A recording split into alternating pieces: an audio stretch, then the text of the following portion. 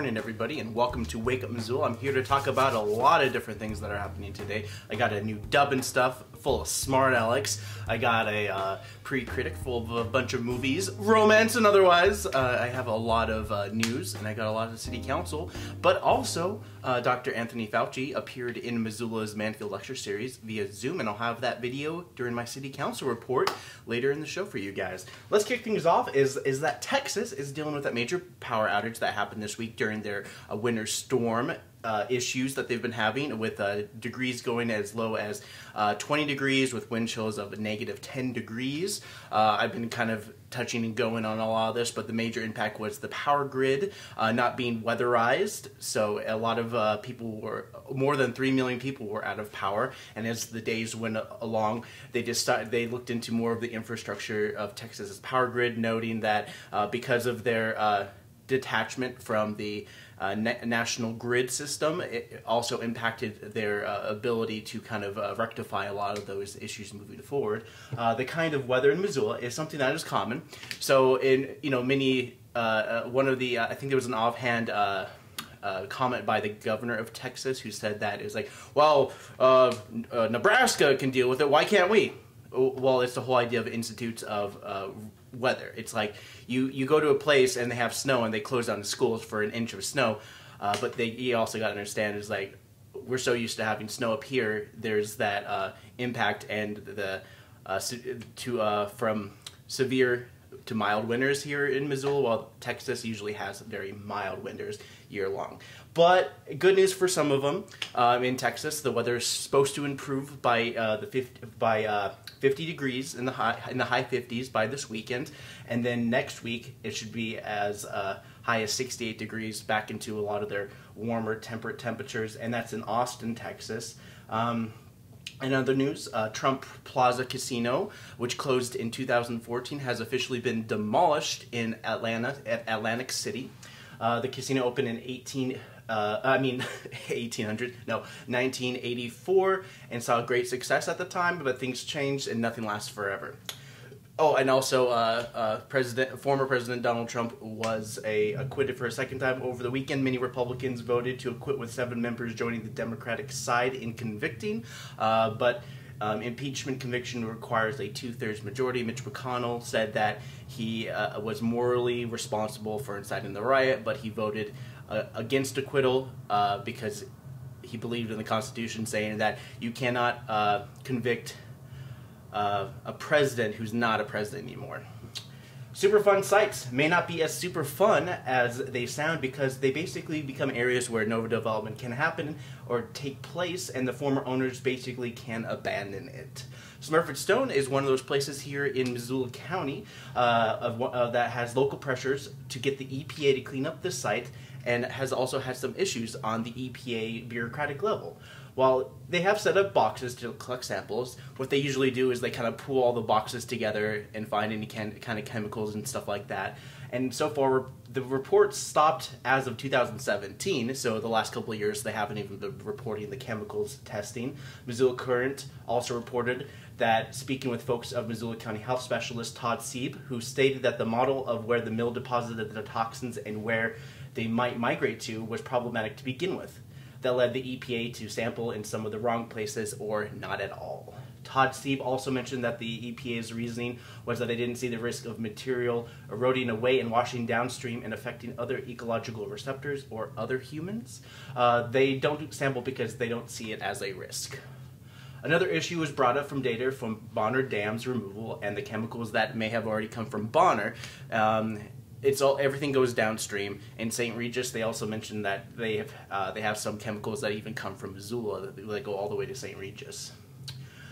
Native American populations have also asked for an assessment and the health of their children, but EPA hasn't looked into it. Missoula County has assessed whether or not they look into a potential lawsuit for the Clean Water Act lawsuit, or simply rezoning the area unless the area is cleaned up to desired levels.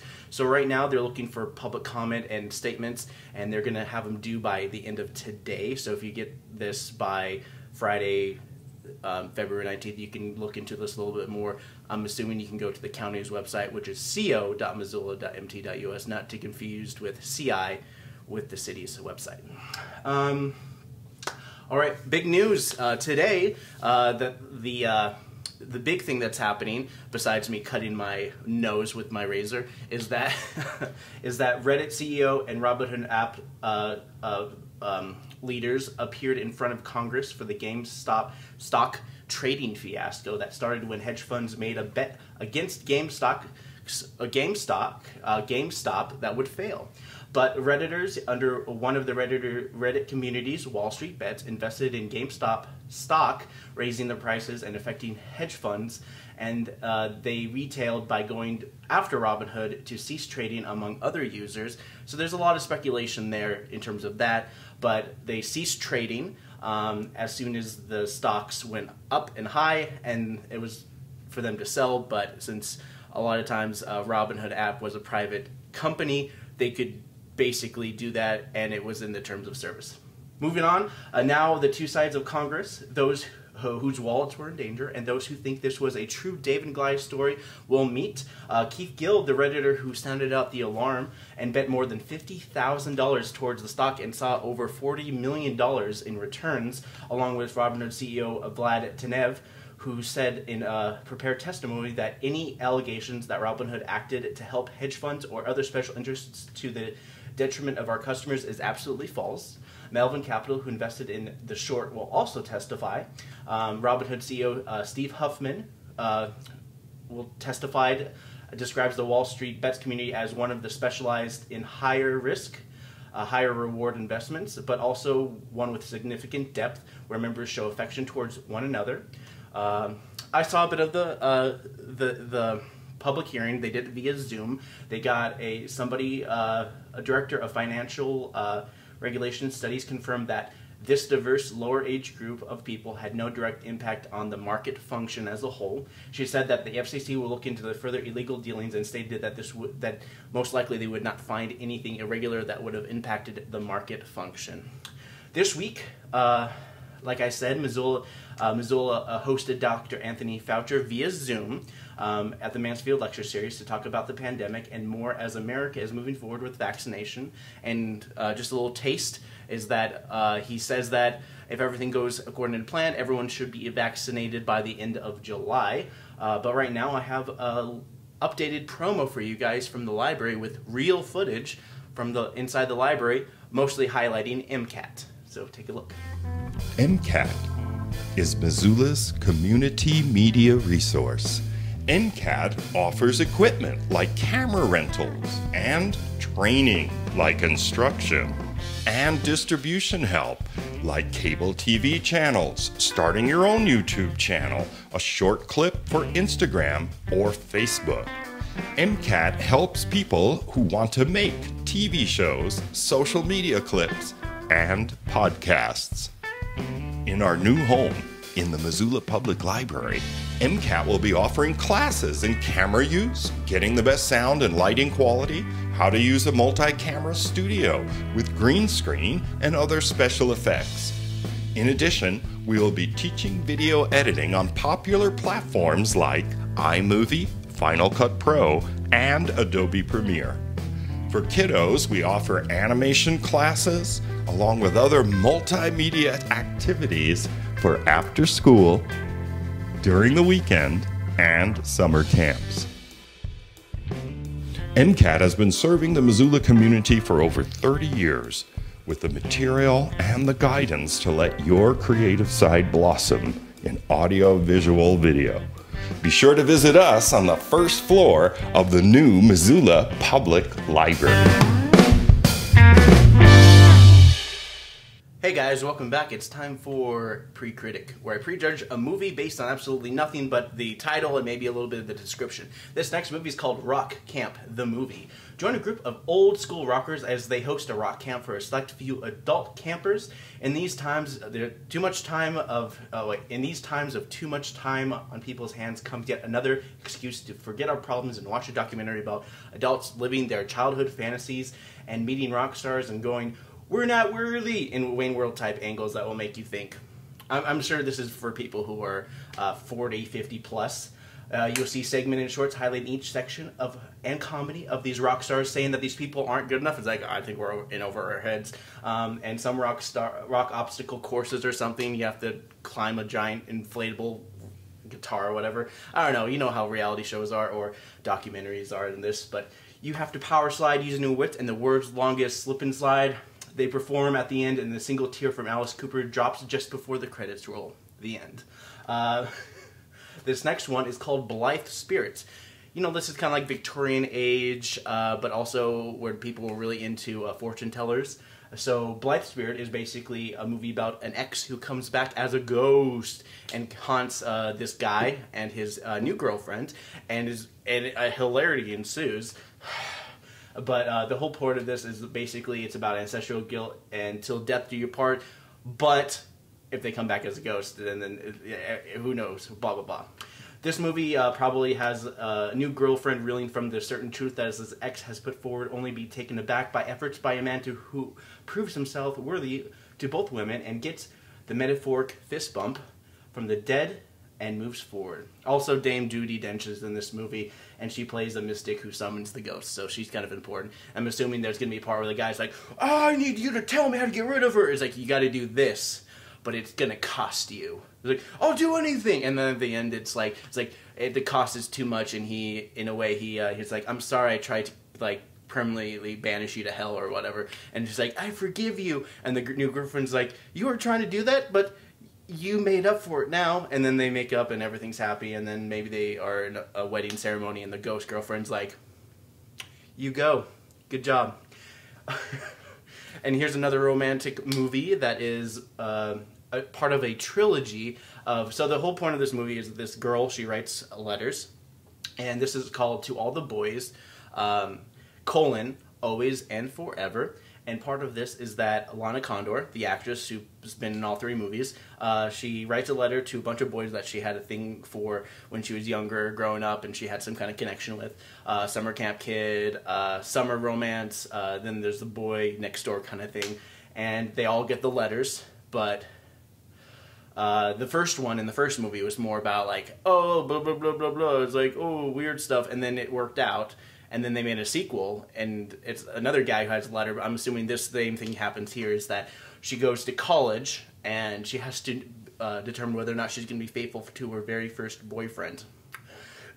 So let's romanticize things and kind of see other things. Anyways, the girl, through 2 movies, has settled into high school romance, but she's going off to a different college than her boyfriend. But maybe one of these letters that was sent from the first movie reached the boy that she's now going to the same college with. He's a dreamboat, everything works out, but through trials and tribulation finds true love or whatever. Alright, To All the Boys, always and forever. Now streaming. Alright, so up next we got Smart Alex. From the 1940s film with a bunch of young actors just trying to make it big in the world. Without further ado, here's this. You're right, that sweet smell is the industrial district. Yo, you're gonna love this. You're gonna love this. Oh, okay, boys, cut down the chatter. What do you got for me? Come on, man. Tell them about the thing, the thingy. Yo, trampolines. But we already have trampolines. What do you have to offer? These aren't just any trampolines. You can take it from me. Well, what my compatriot is telling is true. These are magic trampolines. Nah, I don't know about that, but what do you have to offer? You know, are you taking a new take on a trampoline or whatever? Well, maybe it is just a trampoline. That's not what he wants to hear. Oh, here's the thing. It's not like a regular trampoline. We put it below ground. Yeah, that's right. Well, you're not the first ones to come up with a below-the-ground trampoline. Well, wait till you hear the kicker. Well, go on, boss. What do you got there? Well, these are chemicals. We'll run off from your factories into the river. You don't? I've never seen these before in my life. Thank you. If you don't mind, I got more polluting to do, so understand. Please take your, These chemicals make the salami taste delicious. Well, thanks. Why did I tell you about eating sewage salami here? It's delicious. What am I going to do with all these, chemicals and stuff? Well, now hold on then, mister. The thing about those chemicals and those trampolines is it makes those trampolines indestructible. And did you guys tell him about the indestructible part? Oh, yeah. Yeah, that capital E of industry is gonna be doing all sorts of stuff for us soon. Oh, man, I think I ate way too much salami. Have you ever felt weird? Oh, that's enough of that. Oh, one thing's for sure is that salami's never made me feel weird at all. Are we still talking about the same thing? More or less. So what did the business guy, capital guy say? Well, we really couldn't hear him over everyone talking. Yeah, we planted the seed. We're gonna get him, and then we're gonna get you out of here. Nice turn of phrase if I say so myself. We're this close to figuring out exactly what chemicals got on that trampoline. And then, yo man, we'll be capitals in the industry ourselves. Yo, but we still gotta do something about old Chucky boy. Well, what's wrong with him? He's turned green and glows in the dark. Oh, you gotta be kidding But me. so do the trampolines. Well, that's a silver Always lining. look on the bright side of life, I tell you. Oh, I didn't know I turned British there for a second. What's wrong with my voice? Yeah, you're stupid. All right, you boys. Time for him to get back into the saddle. Listen, guys, Bernie Madoff's got nothing on me. I'll be out of here as soon as possible.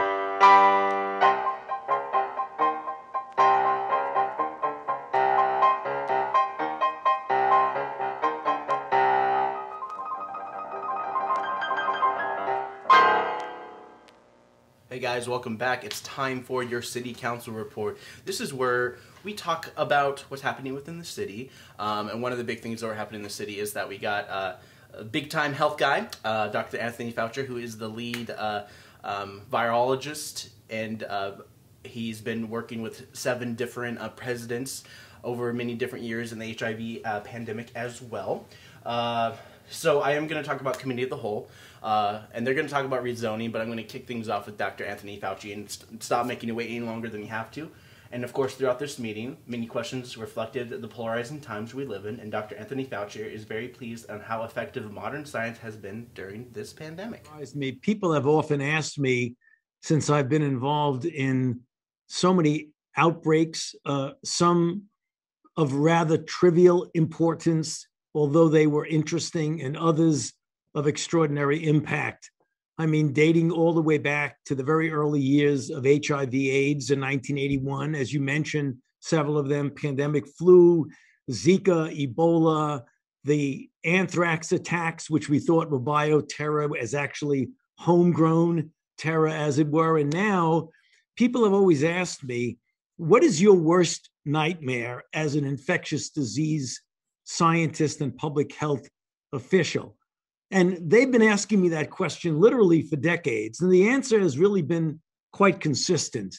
And that is the emergence of a new pathogen, generally a virus, that's a jumping species from an animal to a human, that's respiratory borne, that has 2 concurrent characteristics. A, it has an extraordinary capability of transmitting very efficiently from human to human. And 2, it has the capability of a high degree of morbidity and mortality, either in general population or among some specific groups. In the 1980s, he worked on the HIV/AIDS pandemic, Ebola plague as well, and like he said, was moving forward and working towards solutions. And like modern science, has propelled the creation of a vaccine in the shortest amount of time in history of vaccines. On the 10th of January, they published in a public database the sequence of what turned out to be a novel coronavirus. Within a period of days, because of the extraordinary scientific advances in vaccine platform technology and in structure-based vaccine design, we began the development of a vaccine literally 5 days later. And 62 days later, we started the phase 1 trial. And on July 27th, we started a phase 3 trial. When I say we, I'm talking about the NIH together with the Moderna company, but Pfizer was doing the same thing, as was other companies. Part of the speed of this turnaround for the vaccine was based in strides in modern science. Dr. Anthony Fauci talks about efficacy of the vaccine. I mentioned the speed did not compromise safety. It was merely a reflection of the evolution of extraordinary science. But the question is, how do you know it's safe and effective? I mean, for the vaccine doubters, the people who have skepticism, who would say, is this the federal government maybe trying to pull something over on us? Is this the pharmaceutical company trying to make a lot of money? How do we know it's safe and effective? Well, first of all, the clinical trials that were done were 30,000 people in the Moderna trial and 44,000 people in the Pfizer trial. The decision of whether or not it's safe and effective was made by a completely independent body called the Data Safety Monitoring Board, which is not beholden to the federal government nor to the pharmaceutical company. But the final phase that everyone heard was that the FDA approval was put into motion, which took a little over a month, and then there was certain emerging things as other wells, but not all other successes as information started coming out. As we are not dealing with the shortfalls from distribution of the different vaccines, some of the issues arise as the populations in America who have a history of mistrust of the federal government and Dr. Fauci made no excuses on some of those folks who are weary of this vaccine. You have to respect the people who have that skepticism, because you're absolutely correct, not only for Native Americans, but also for African Americans and Hispanics. I mean, if you look at the history of the federal medical programs in the infamous Tuskegee experiments from decades and decades ago, it's a good reason why African Americans have that same skepticism. As you know, the federal government does not have exactly a good track record of how they've treated Native Americans. And so skepticism is understandable. But what has happened since those times is that ethical constraints and ethical guidelines have come into place that would make anything that even smacks of being unethical impossible to do because of institutional review boards, data and safety monitoring boards, that never can happen. The reason why it's so important to overcome that resistance is that when you look at the disease burden that is borne by minority populations, including Native Americans, you suffer disproportionately from COVID-19. The incidence of infection is higher because you're out in the community going face to face with people who are spreading the infection. And you have underlying medical conditions called comorbidities that are prone to get you to have a more severe outcome once you get infected. For example, diabetes, hypertension, chronic lung disease, obesity. Those are the things that make it more likely that you'll have a serious outcome. In my mind, as a physician and as a healthcare person, it would be doubly tragic if, on the one hand, you suffer disproportionately from the outbreak, but on the other hand, you do not allow yourself the advantage of the one intervention that we know absolutely is life-saving. That would be doubly tragic for Native Americans. One, to have suffered in the beginning for the reasons that you mentioned, to disproportionately suffer from COVID-19, and yet to deprive yourself of a vaccine that's highly efficacious. I would find that very troubling. Throughout this meeting, Fauci had various questions related to folks who are skeptical, and many health providers are not forcing people to get vaccine treatments, as many of them use education and recommendations that governing bodies may choose to follow. Towards the end of this meeting, a young kid and his mother, who are both diagnosed with COVID, have been dealing with the health consequences in her son, and his body has not yet recovered and suffered from various ailments as a result of COVID. So Fauci gives them the doctor difficult answer. We don't know enough about it, Hudson, for me to honestly tell you what's going to happen over the next couple of months to a year. But what we hope that there is spontaneous recovery from this, so that whatever aberrant mechanisms are going on in your body, clearly the virus triggered something in your system. So even though you don't have the virus in you anymore, it triggered something that has gotten out of control. And we hope that the body's own mechanisms will recalibrate and over a period of time, get you back to normal. I can't promise you that, but I'm hoping that for you and for other children like you, that that's the case, that this will be an unfortunate prolongation of suffering from this syndrome, but that might ultimately correct itself. We're working very hard to figure out what this post-acute COVID syndrome is. It has a name. It's called PACS, P-A-C-S, post-acute COVID syndrome. And you're not alone, Hudson. There are many, many people who have the same thing as you do. Most of them are adults, but like you, some of them are actually children. You know, going to the doctor can be rough, and for a lot of people who don't want to hear bad news. But throughout this series, Mansfield has been opening dialogues like this to help people understand not only the times that we live in, but the people living in it with us. This concludes the Mansfield Ongoing Dialogue series that featured Anthony Fauci, and to watch that you can go to our channel at channel 189. We did not publish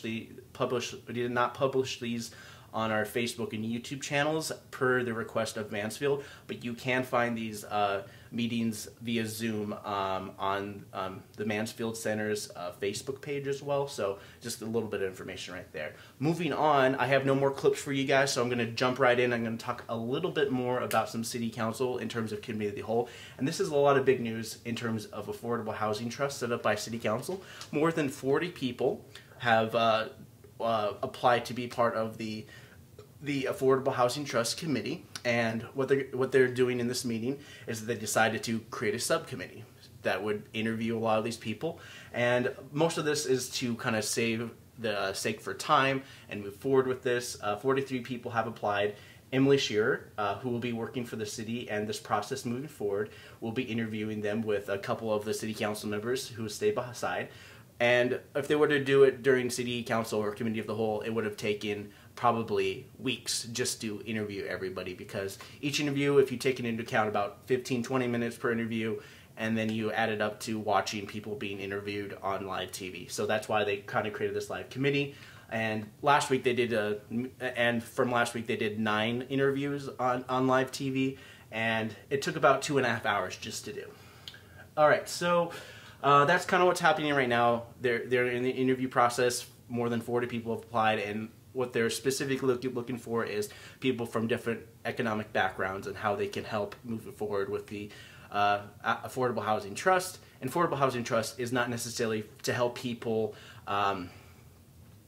get into housing as much as it keeps people in housing. So that's one of the biggest things about this Affordable Housing Trust is people who are struggling and keeping people here, because Missoula, like I've done many times before and I have mentioned, is that has a fairly high displacement rate ratio, which means the cost of living outweighs the cost of wages. So that's how I'm going to end it, on more of that sour note. But moving forward is that every 10 years, the city of Missoula looks towards ward map update. The last update had to do with rapid growth in Ward 2, and once again, Ward 2 is growing exponentially with the annexation of Airport Boulevard. So towards the airport in Missoula, they added some more properties. It was already part of the city water and grid, and it was going to be annexed at some point, but last year it got annexed just before the pandemic kind of kicked off, and right now they're looking at the numbers, and what they've noticed is that the wards that are going to change, so mostly probably about 5/6 of Missoula, so wards 2 through 6 will be affected. If you live in Ward 1, you're safe. You won't have to deal with the rezoning and annexation, but Ward 2 and 6 will be affected by changing zones, which recently, if you have been paying attention, included Airport Volta Expressway. Missoula city limits kind of basically ends west of Reserve Street, especially on the not the uptown part of it, but more of the long distance area as well, except for lower Miller Creek and upper Miller Creek, which is basically kind of part of the South Hills. Anyways, that's all semantics right now. But Missoula is growing, and so far each ward needs to be between 12,671 to 13,455 residents. And as you may or may not already know, is that Ward 2 is the largest with 13,800 people, on an average 800 more than most wards in the city limits. The wards are within the city limits. This isn't counting county, but the Ward 5, which is in second place, is about 400 people less than Ward 2. A large gap that requires rezoning to assess that moving forward as well. Ward 2 is definitely one of the biggest growing areas as well, and I believe it goes in a weird thing. It's like Ward. Oh, actually, I have a picture. Boom! Here's the picture. And you can kind of see how it kind of rotates. Ward 1, 2, 3, 4, 5, and 6, with the university kind of being the 6th area. And it's always kind of small. I've always kind of thought that 6 would start overtaking a little bit more 5. South Hills would start shifting a little bit more towards Ward 5, and Ward 4 would be more of Uptown Fairgrounds area as well. This, again, is a reflection based on construction and housing unit potential. This isn't a definite thing because they still have to assess the population based on the 2020 census. And so, that's just a lot.